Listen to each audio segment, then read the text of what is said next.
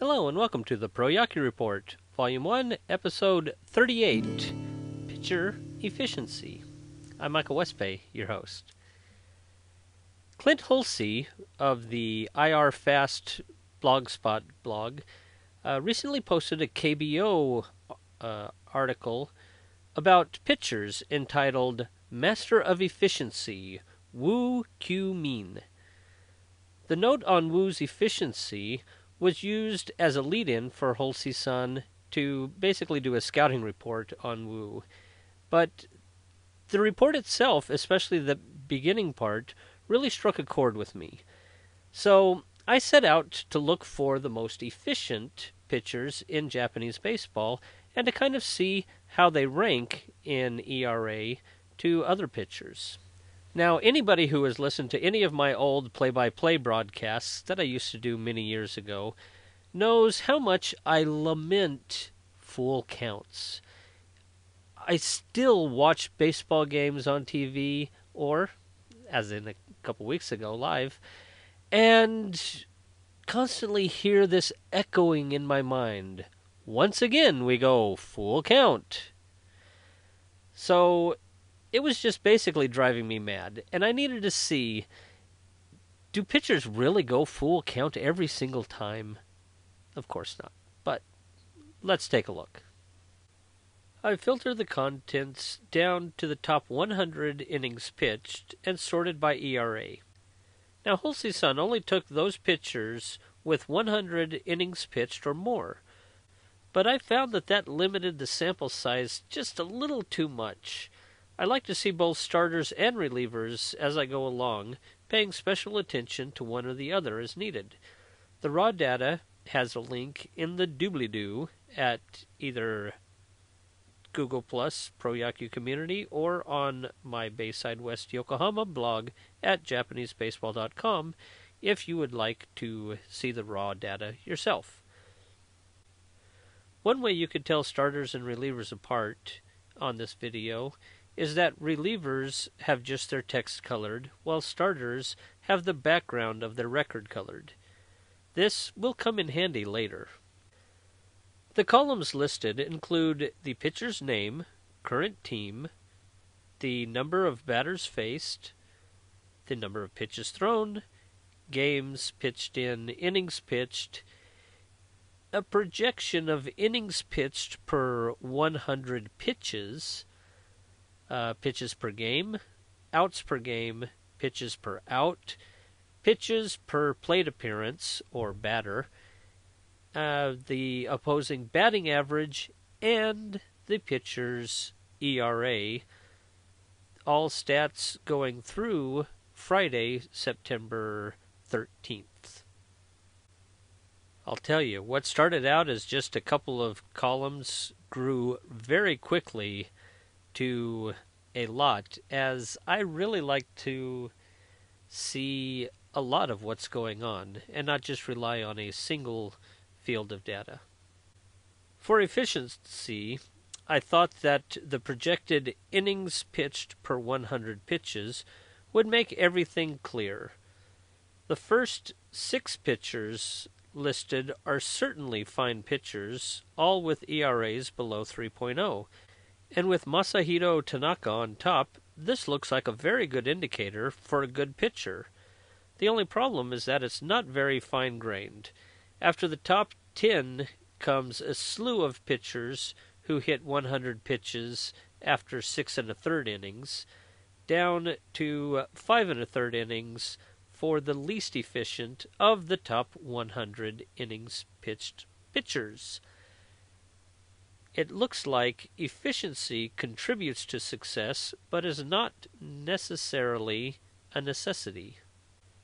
Next, let's look at the top 10 pitches per game.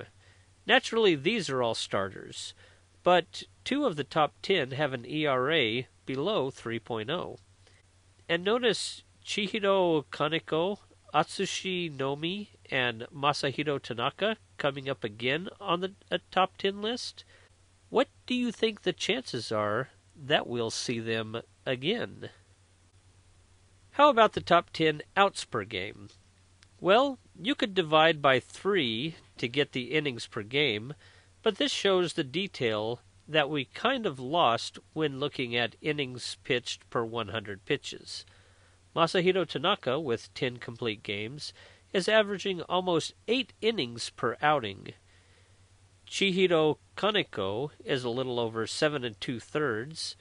Hanshin's Atsushi Nomi then drops to 7 1/3 innings on average.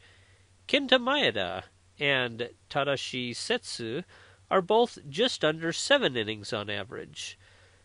The best pitchers are the workhorses of their respective teams. Next up is pitches per out.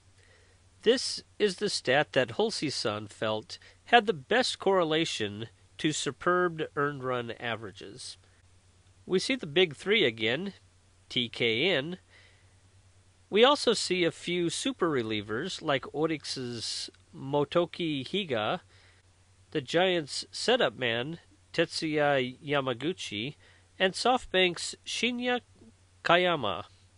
Nakton's Manabu Mima started off the season great, hit a couple of snags in May, then was missing for June and most of July, and has been steadily improving since, although inflammation appears to have kept him out of September so far.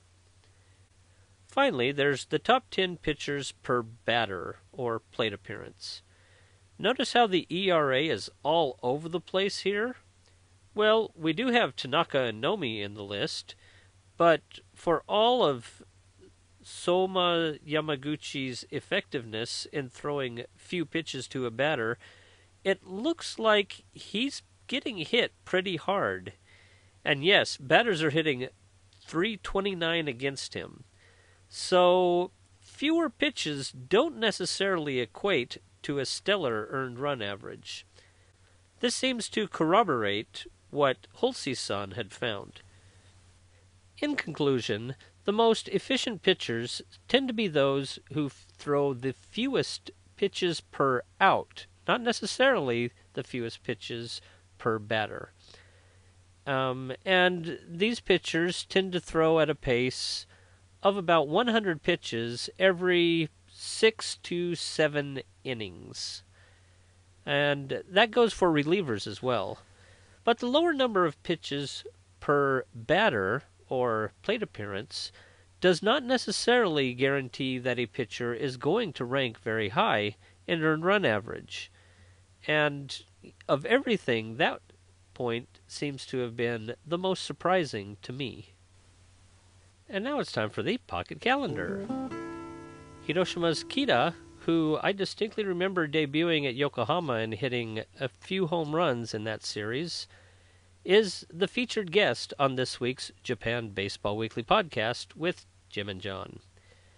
That'll be coming out tomorrow, September 16th. The recurring segment of This Week in Ma-kun and Coco will continue. And John and Jim also plan on touching on a few miscellaneous subjects, as well as taking on a listener question. You can get the podcast at all the usual places. John's blog on JapaneseBaseball.com, entitled Japan Baseball Daily. I also cross-post to the Pro Yakyu community on Google+, and it's available on iTunes and other places where RSS podcast notifications are available. And with that, I submit to you this week's Pro Yakyu Report. Thank you for joining me, and stick around for a little extra inning special. But until next week, take care. With Lotte up 5-3 in the top of the 7th inning, Lotte has the bases loaded, and Suzuki coming up to the plate. The pitch and the swing is lifted to center field. This will be a sacrifice fly easily. The center fielder catches the ball. One run comes in, and from second base, Kakunaka rounds third, comes in, slides home, safe! 2-run sacrifice fly to center field, and Lotte takes a 7-3 lead over the Seibu Lions.